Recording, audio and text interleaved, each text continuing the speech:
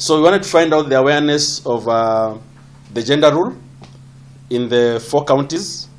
And we find in Kisumu, 70% of people are aware, while Kiambu is 50%, Nairobi and Mombasa are at tie at 46%.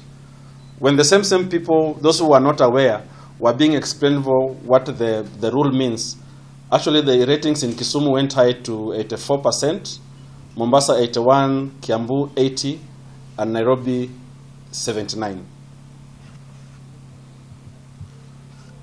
So we also wanted to find out the awareness in terms of gender. You can see generally more male than female are aware about the 2/3 gender bill. But then if you look at the slide at the charts on the right, more female are supporting the bill more than male.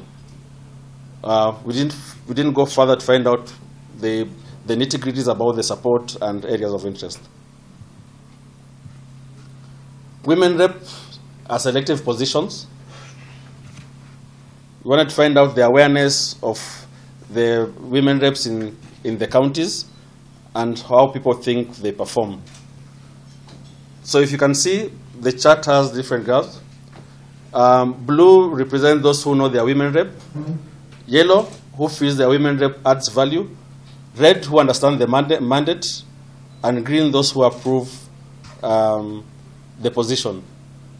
As you can see, Kisumu ratings are quite high in all the attributes, followed by Nairobi, that's dropping, and Mombasa, that's a bit low.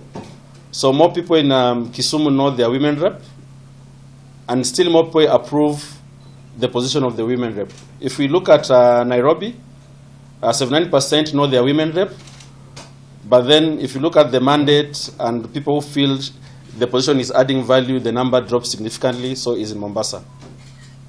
So the question is, are we clear with the mandate of the women rep?